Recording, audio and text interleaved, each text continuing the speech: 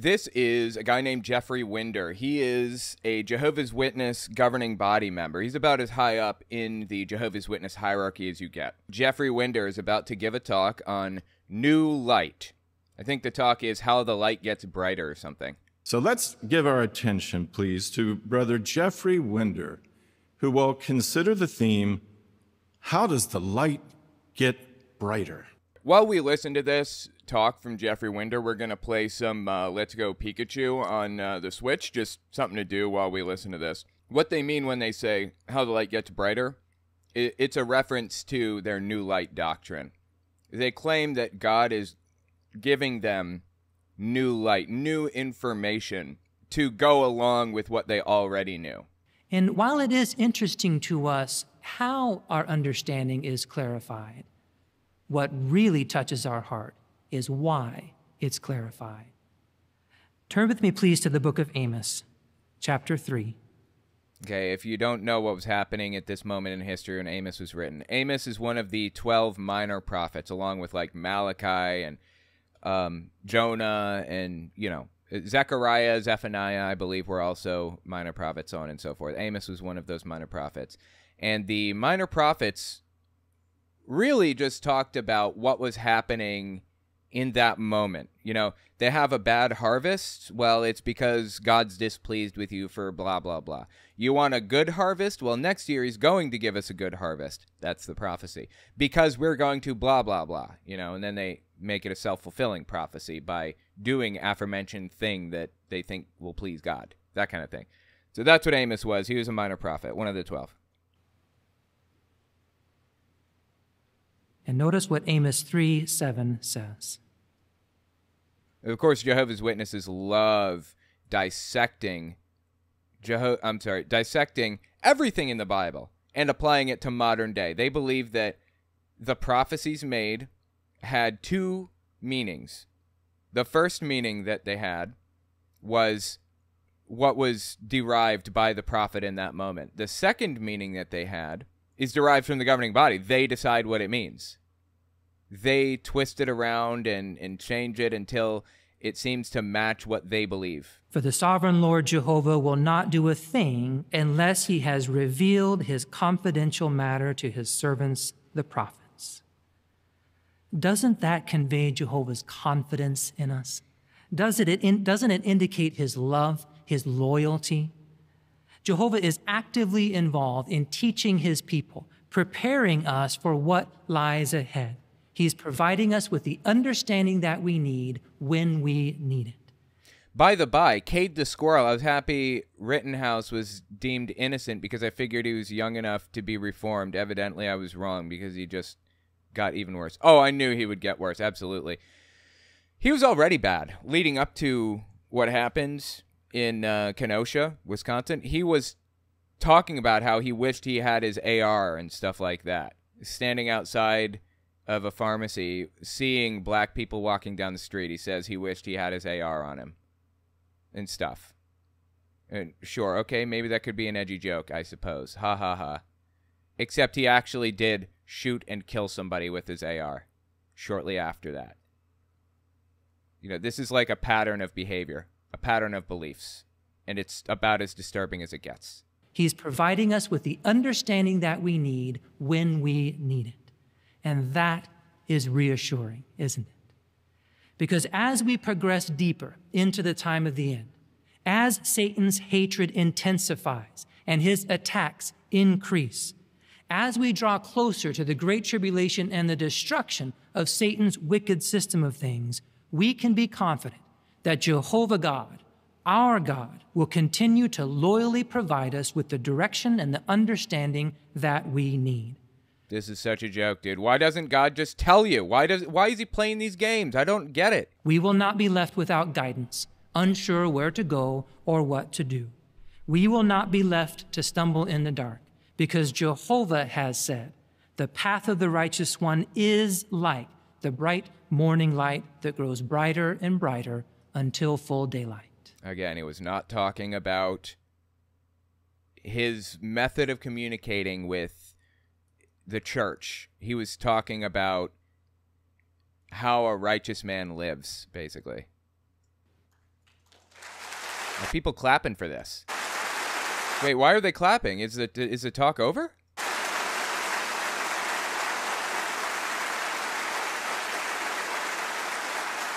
So I think this is taking place at a big convention center right now, like a huge arena. Well, with these things in mind, I invite you to listen closely to the next two talks. The first will be presented by Brother David Splain and is entitled, Trust in the Merciful Judge of All the Earth. By means of an angel, Jehovah God told his dear friend Abraham that he was going to destroy the cities of Sodom and Gomorrah. The angel said, "The outcry against Sodom and Gomorrah is indeed great." Okay. And their sin is very heavy. A lot of the time, people get this story wrong. Sodom and Gomorrah were destroyed because of their treatment of the poor. People think it was a sign of being gay or whatever. It wasn't because they were, because they partook in gay activities. It had nothing to do with it. The gay activity thing didn't come until after the city was condemned to be destroyed. Abraham was troubled. By the way, this is another governing body member. Jeffrey Winder was the last one. The one before him who introduced him, I think that was Kenneth Cook, maybe. He was another governing body member, and this is David Splain. He's number 3. There's also Samuel Hurd, Gage Flegel. How many am I up to now? 5, I think. That's 5. God, I don't remember all of the others. Garrett Loesch is one. Sanderson, I believe, is another. Anyway. He apparently wondered whether Jehovah had taken all of the factors into consideration before he made that decision to destroy the cities. Oh, yeah, he bargained with God, right? He said, what, if there's one righteous person in there, then you should let me save him, right? And God was like, all right, fine, I guess. Like, as if God didn't, already make up his mind about stuff. I thought he was never changing. So he asked, will the judge of all the earth not do what is right? Well, we can understand why Abraham would ask that question. It was early days in his relationship with Jehovah God. He was God's name is not Jehovah. Just beginning to get acquainted with Jehovah. And we can hardly imagine him asking the same question later. This is painfully stupid. When he knew Jehovah much better. But have you ever asked a similar question? Maybe when you were just coming into the truth? You see how they do this? They call it the truth like that. That bothers me a lot, too. It's a loaded term designed to get people to reframe their perspective on the religion. They use the truth as a phrase, a key phrase, and they also reframe it by referring to themselves as one of Jehovah's Witnesses, not a Jehovah's Witness, not a member of the religion Jehovah's Witnesses, but one of the people that Jehovah uses as a witness, one of Jehovah's Witnesses. That's how they frame it. I refuse to feed into it. I'm not going to call it the truth, and I'm not going to call them one of Jehovah's Witnesses either. They are a Jehovah's Witness.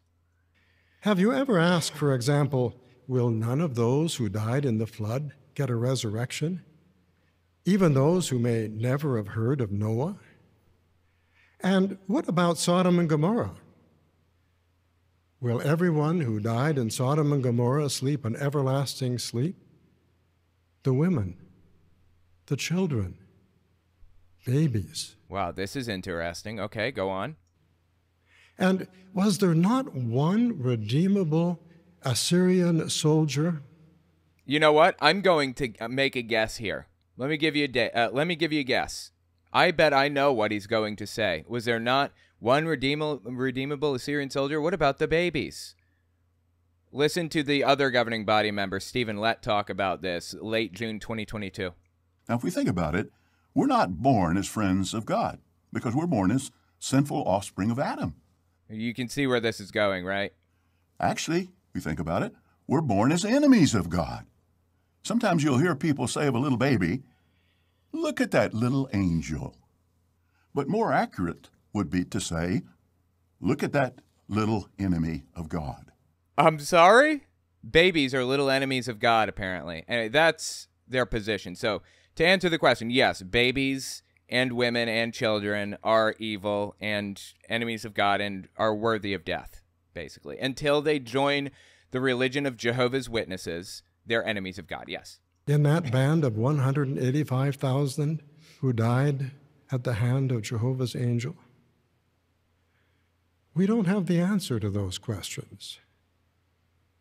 But we do know one thing. The merciful judge of all the earth will do what is right.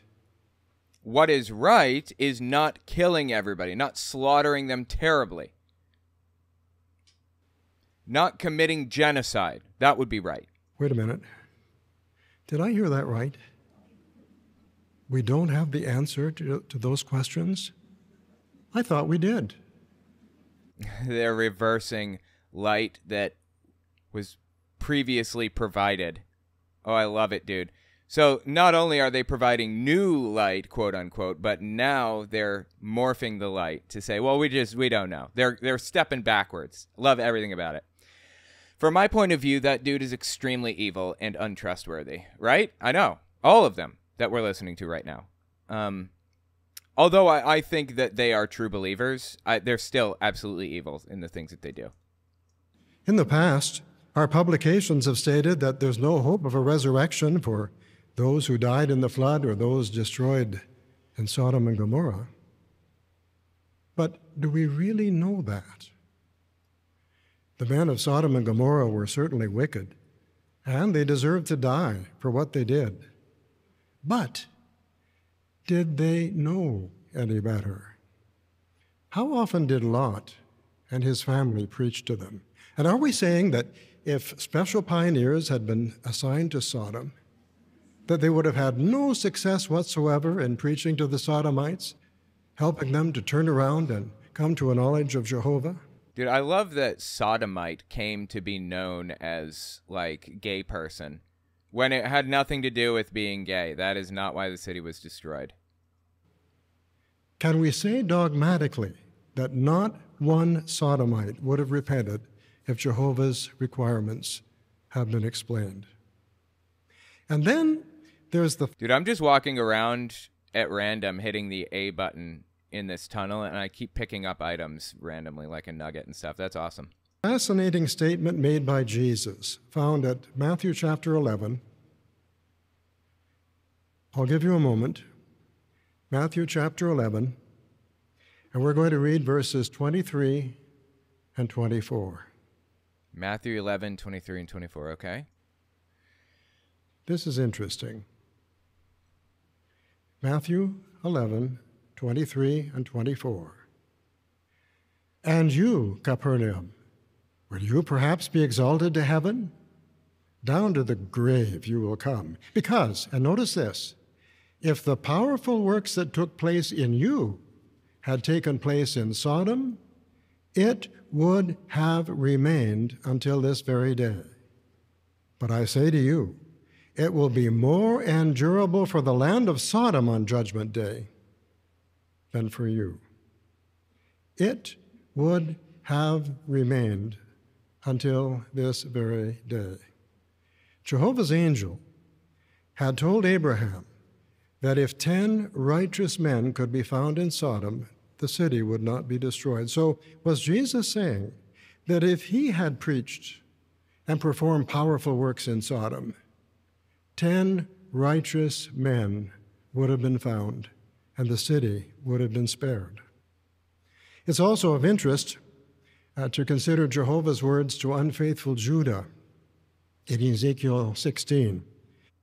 Back then, Israel had split into two parts, Israel and Judah. Eventually, Judah would become known as Judea down the line. I think in the 600s, it would become known as Judea. So when he says Judah was unfaithful, I thought that Judah complained about Israel being unfaithful.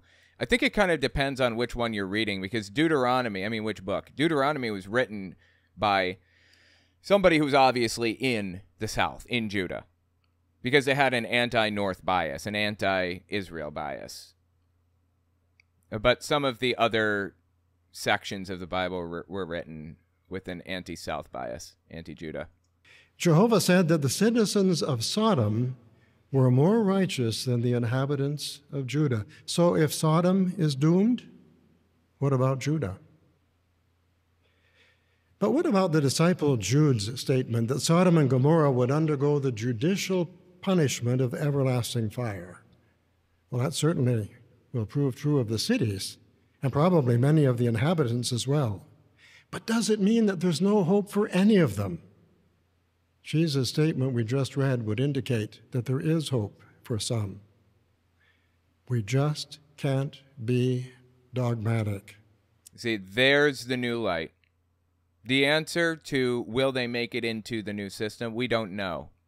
Will they be resurrected as one of the great crowd after Armageddon? We don't know. That's a pretty big claim. So God killed a bunch of people in Noah's flood and in Sodom and Gomorrah, and there were absolutely innocent people in those situations. Tony Morris was very, and not just Tony Morris, but others. Like, this is a position that the governing body's held for a long time. The governing body and Tony Morris have been very cutthroat about their position on whether or not certain people will make it into the new system, basically. And I guess he's saying now we just don't know.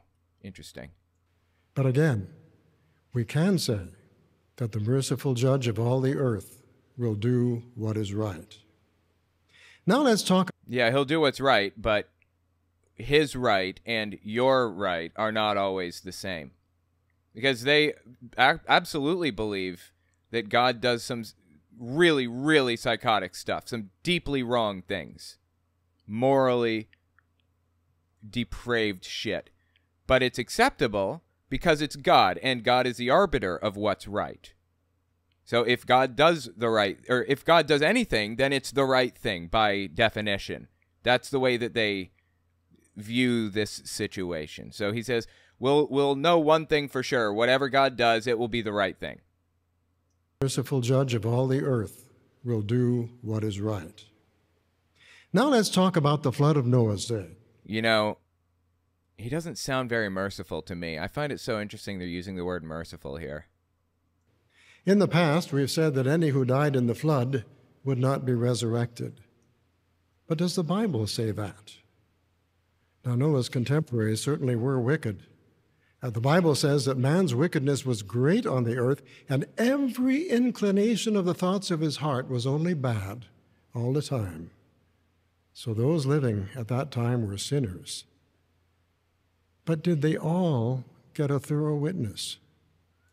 Were they all given an opportunity to join? Jehovah's Witnesses think that the end won't come until everybody had an opportunity to hear the word of God. Originally, that's what they thought when I was little. Obviously, they're giving us new light on this subject. So Noah and his family must have been very busy building the ark. How much time did they have for preaching? And were they able to do seldom worked territory? We have found that people who live within 10 miles of Bethel have never heard of Jehovah's Witnesses.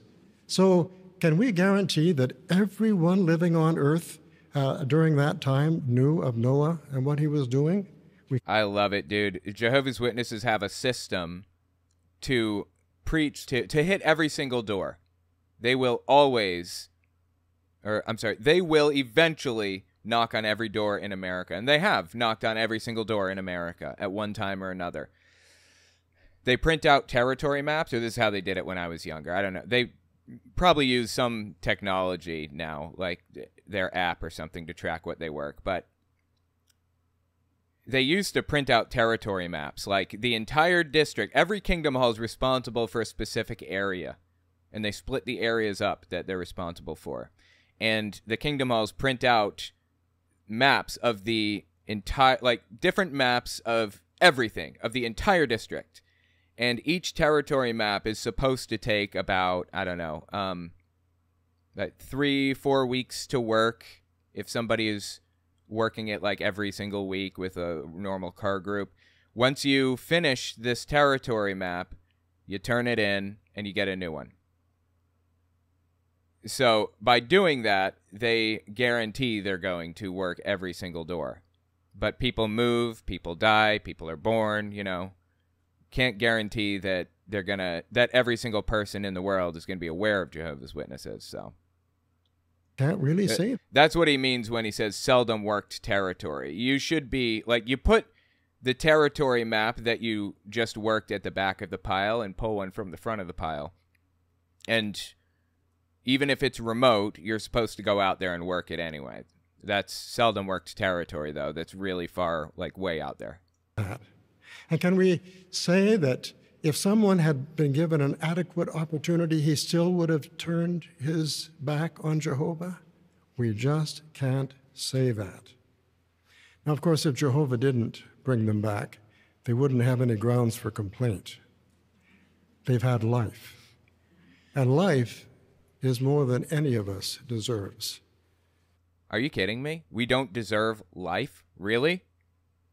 This is a mindset that, in my opinion, is deeply toxic. Why do you think that you don't deserve to live?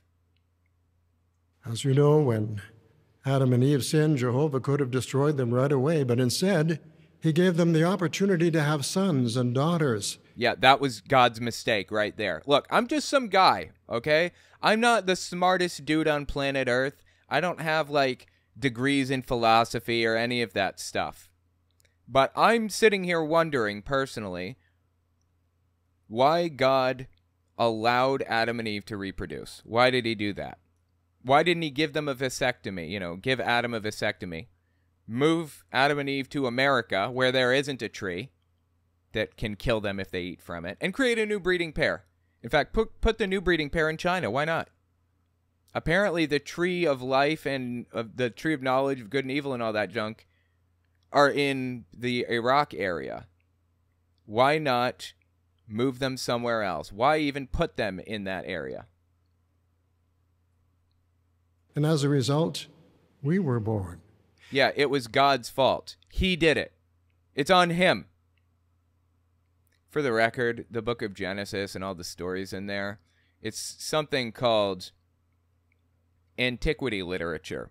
That's the Latin term for it. The Greek term is archaeology literature, and it's a type of writing that is framed like historical narrative, but the writers don't differentiate between fact, myth, and legend. They just put information in there, stories, anecdotes, whatever.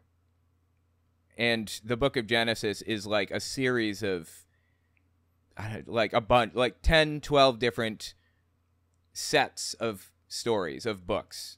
And if you notice, some stories are told multiple times. Some with more detail than others, some with less detail. Antiquity literature, that's what it is. It was never intended to be taken literally, ever. So the fact that you and I have drawn one breath is pure, undeserved kindness. No.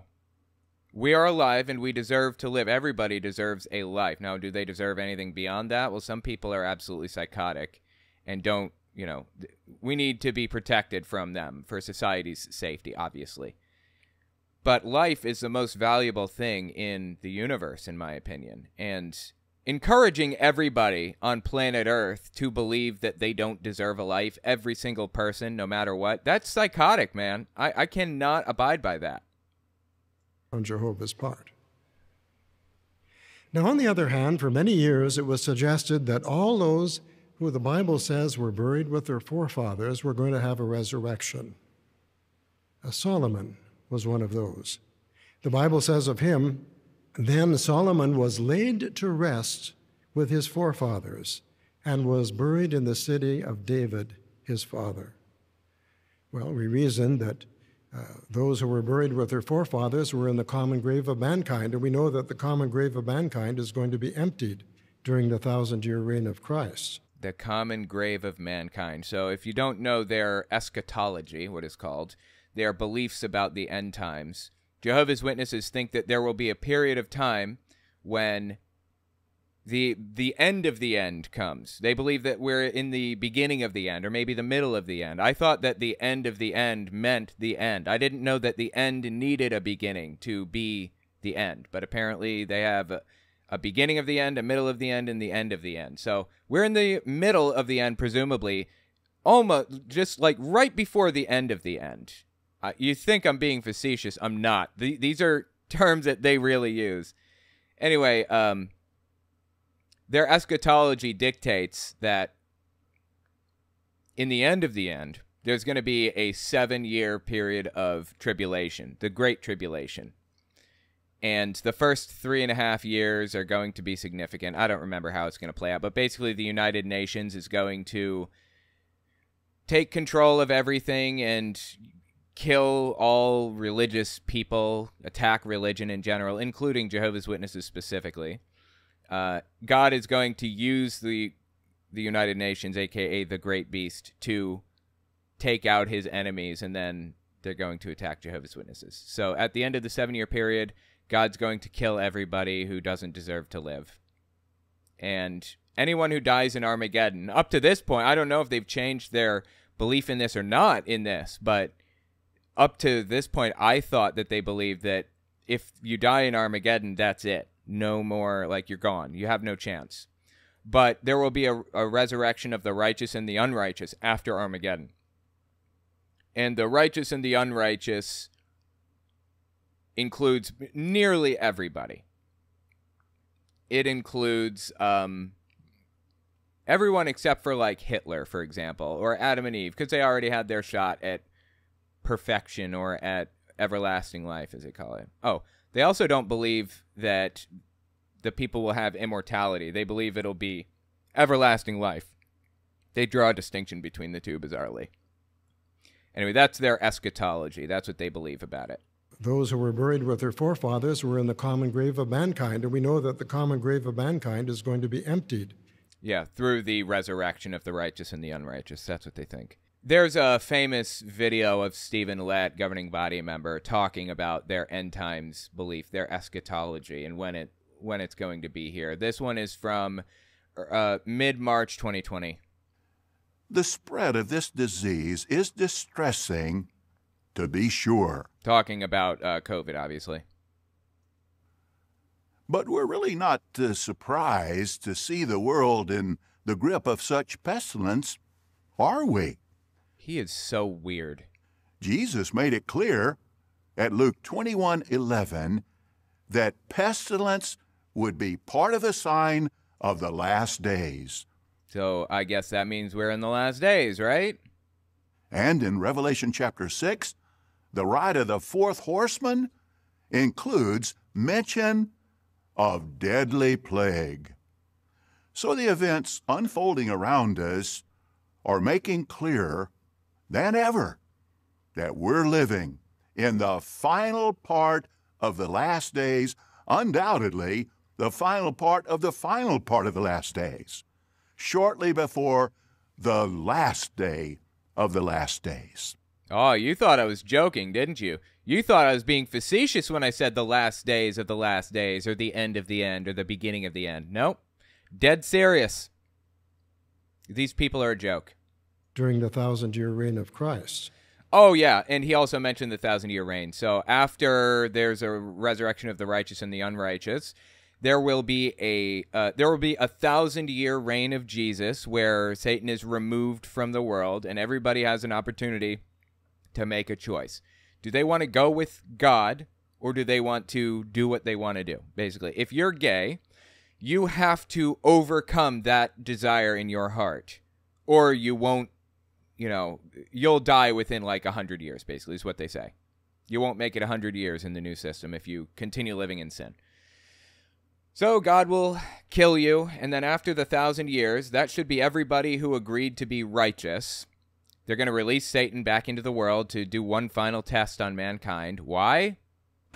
You got me. And finally, Satan will be taken out permanently for good. And everybody who makes it through the tribulation, Armageddon, The resurrection and the 1,000-year reign of Jesus, and then the final test of Satan coming around and committing all of his shenaniganery, you know. Anyone who makes it through all of that will have everlasting life, not to be confused with immortality. Immortality implies a level of, or a degree of incorruptibility. Everlasting life doesn't mean you'll be incorruptible. It doesn't mean you can't be bad. It just means you'll live forever, and if you are bad, then you die, basically. You don't get that live forever benefit. But we ask ourselves, when Bible writers said that someone was buried with his forefathers, were they really revealing what Jehovah's final judgment would be? Was Jehovah revealing to them, inspiring them to say how he was going to settle the case? Or were the Bible writers really saying that this is the way the person was buried? This is the manner of his burial. Remember, in Bible times, the way someone was buried was very important. Joseph and Jacob refused to be buried in Egypt.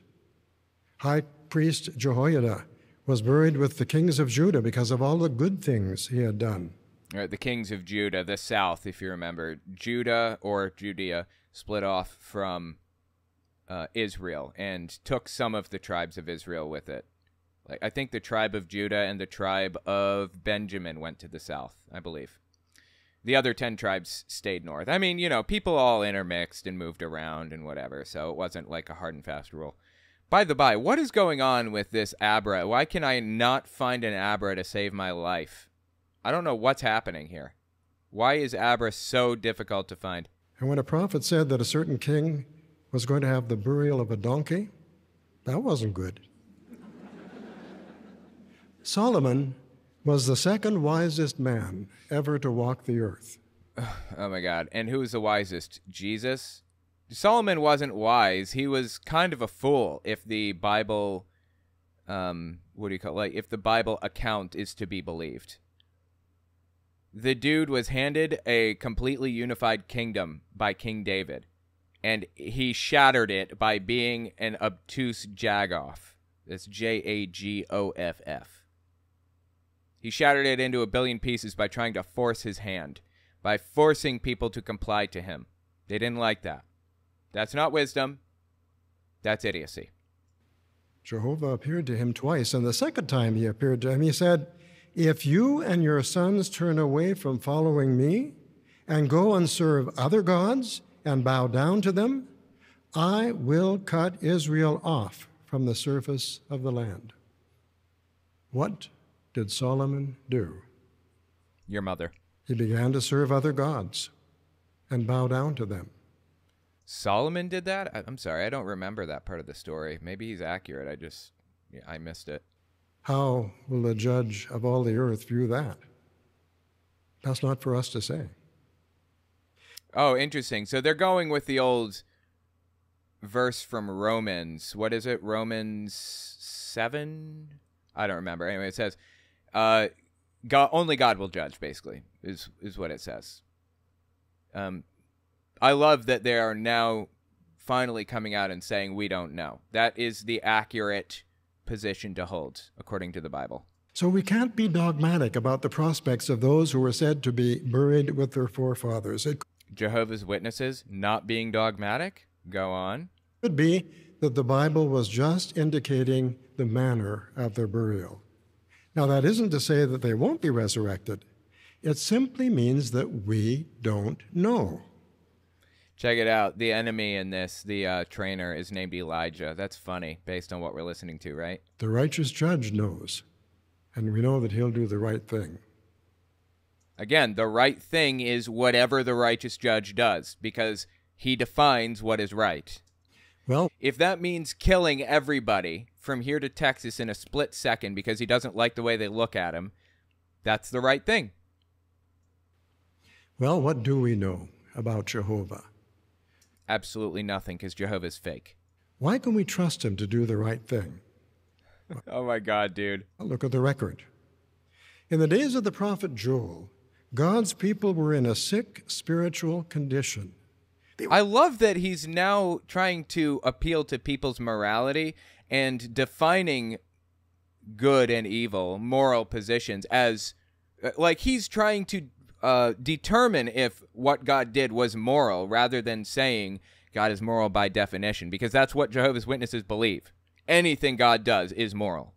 Worshipping the Baals and the golden calves and sacred poles. They were lying, committing adultery, stealing, shedding innocent blood, oppressing widows and orphans. Jehovah had good reason to wipe the whole nation out. And yet what do we read at Joel 2:13? Joel says, "Rip apart your hearts and not your garments, and return to Jehovah your God, for he is compassionate and merciful, slow to anger and abundant in loyal love." Are we talking about the same God? "And he will reconsider the calamity." He will reconsider the calamity. After all that, Jehovah was willing to show mercy. Now, this is very encouraging. Why? Many of our brothers have no trouble accepting the fact that Jehovah will forgive the sins they committed in their ignorance before they came to a knowledge of the truth. But if they've committed a sin after baptism, they're afraid that Jehovah will never forget and he will never forgive them. And yet, what do we see here? The nation of Israel was in a dedicated situation before Jehovah, and yet Jehovah said, if you stop doing what is wrong, if you start doing what is right, I will reconsider. Interesting. I find it fascinating, in addition to all of this, that Jehovah's Witnesses also believe that people won't be married after they get into the new system. No one will be married. You're going to have to start fresh. If you get married to somebody now and that person dies and then you get remarried, when you get to the new system, marriage will be abolished no matter what. Even if you make it through with your spouse, marriage is null and void.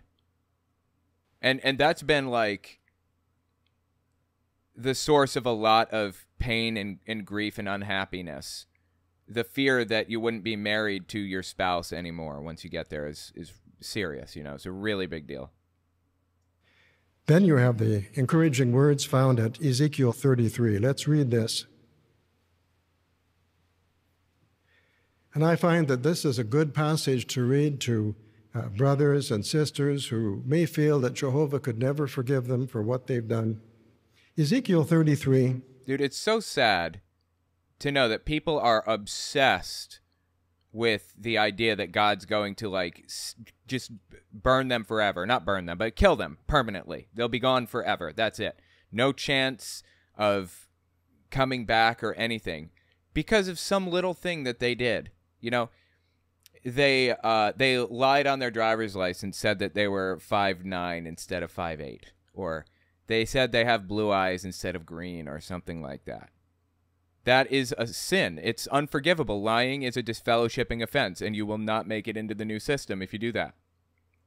That's the kind of culture that they encourage. They want people to be freaked out and believe that they're right on the edge of losing everything at any given moment. Verses 14 and 16. Verse 14 first.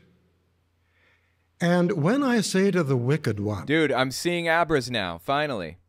You will surely die. And he turns away from his sin and does what is just and righteous. Verse 16, none of the sins he committed will be held against him. For doing what is just and righteous, he will surely keep living.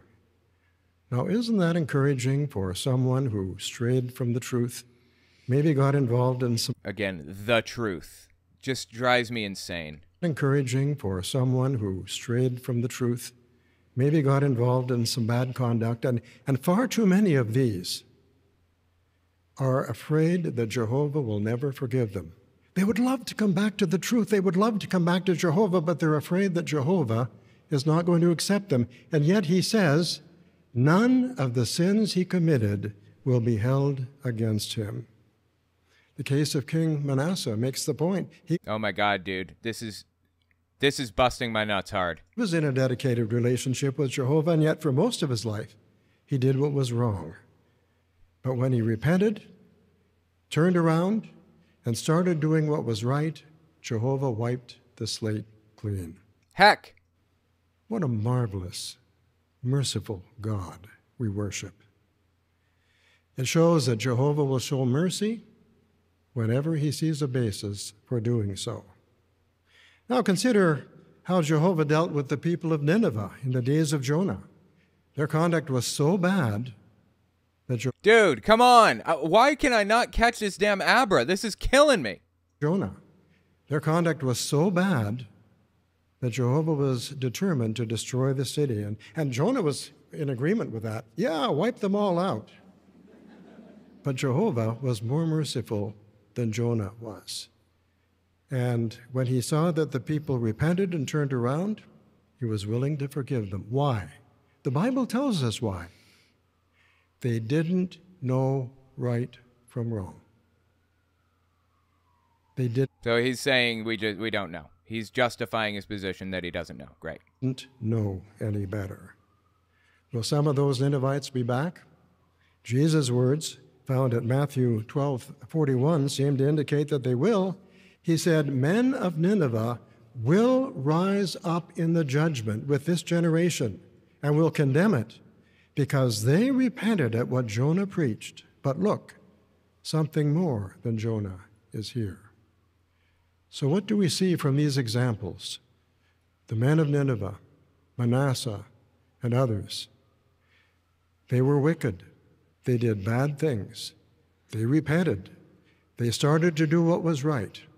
And Jehovah wiped the slate clean. Well, today, power for judging has been given to someone else. There's a different judge. I guess it's Jesus who's given to? Of all the earth. Yeah, it's actually the Son of Man. The Son of Man is supposed to be the judge. And before becoming the judge, the cosmic judge, he has to take political control of Israel. That is one of the prerequisites. But he never did that. Jesus didn't take control, so he's supposed to come back so that he can take control. That's why I find this so fascinating, their whole belief system.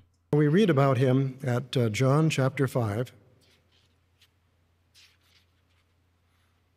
John chapter 5. And we're going to read verse 22. I'll give you a moment. For the Father judges no one at all, but he has entrusted all the judging to the Son. Well, lots of new light in this. I mean, this seems like it was just all new light, apparently. Jesus has been given authority to judge the living and the dead. Well, can we trust him? Can we be sure? Well, can we trust him to do exactly what he wants to do, whether it's right or wrong? And can we trust that his actions are the definition of right and wrong? Well, sure, I suppose. That Jesus will be merciful? Absolutely. He's the exact image of his Father. And the prophet Isaiah wrote of him, he will not judge by what appears to his eyes, nor reprove simply according to what his ears hear. He will judge the lowly with fairness, and with uprightness he will give reproof in behalf of the meek ones of the earth. Give reproof, okay. Reproof is a judicial action, quote unquote. It's a punishment within Jehovah's Witness religion. You can be reproved for doing something wrong. It's when you commit a disfellowshipping offense, but it doesn't, but they believe you're repentant, and or it hasn't been done enough to warrant a disfellowshipping. Like lying is a disfellowshipping offense. Watching boxing matches, disfellowshipping offense, but it's really only when it's habitual, like when you do it constantly, that's when it reaches the point of disfellowshipping. So that means that reproof can be used in those cases, and it means that you lose all privileges, quote unquote, within the organization. Depending on how serious it is, they may take away your ability to knock on doors. They may not let you answer at the meetings, as they call it, in their question and answer section. They may, take away your ability to do labor for the organization, all kinds of things. So I'm not sure what he's talking about here with reproof. The authority that Jesus has been given includes the authority to resurrect the dead. He's the resurrection and the life. Now, we often say that Jehovah God knows everything about those who have died, and that's true. But since Jesus is doing the resurrecting, it's reasonable to conclude that he also knows everything about the dead and the living, and he's going to be able to resurrect them accurately. Now, whether he'll share the power to resurrect with his anointed brothers when they're raised to heaven remains to be seen. Oh, I love it. So he believes that he's anointed. And as I talked about previously, anointed means you're one of the 144,000. You go straight to heaven when you die. You're given a heaven sword in Armageddon and sent to kill people that you didn't like. Wow, that ball went really far. So anyway, that's what he means when he says anointed. We'll stay tuned. Well, what's the takeaway from this talk so far? How would you explain it to someone who wasn't here today? Well, it seems like he's saying they don't know. That's the bottom line. We don't know. Would not say, some who died in Sodom and Gomorrah and in the flood are going to be resurrected, and Solomon isn't going to be resurrected. No, you wouldn't say that. What we're saying is that we shouldn't be dogmatic about who will and who will not be resurrected. We just don't know. But we trust Jehovah God. We trust Jesus Christ that they will do what is right. This is it kills me every time he says this. I know what you're thinking. The wheels are turning. And you're saying to yourself, come on. We've talked about the flood. We've talked about Sodom and Gomorrah. But what about the Great Tribulation? Is there anything that we can or can't say about that? No, that's a good question. So like I said previously, I'm not sure how long ago, so I'm going to reiterate a little bit. Like I said previously, the Great Tribulation is a period of time right at the end of the end.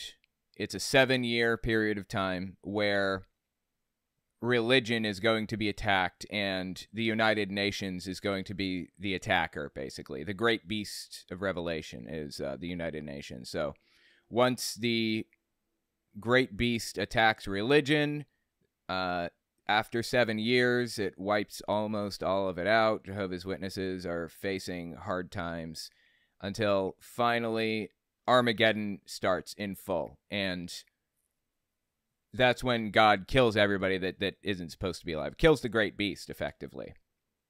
So, anyway, yeah, that's their belief in the tribulation. And up to this point, they believe that anybody who dies in Armageddon, not in tribulation, but Armageddon, is gone. Once they enter the Great Tribulation period of time, you've lost your opportunity to join the religion and make it through Armageddon. It's over. And their message is going to turn from one of good news to judgment, meaning when the Great Tribulation starts, they're not going to say, come join our religion anymore. It's closed. You can't join anymore. They're going to switch to, you're f***ed. They're going to continue knocking on doors. They're just going to start telling people, you're f***ed. So anyway, that's the Great Tribulation in a nutshell. That's what they believed up to now. But I believe that this is a new light talk, so they're about to change it. We should talk about that. You know what? I think my time is up. Wow, that's kind of messed up. Hold on. Sorry, I'm trying to catch this damn Abra. These things are like a nightmare to catch. There we go. Jesus Christ.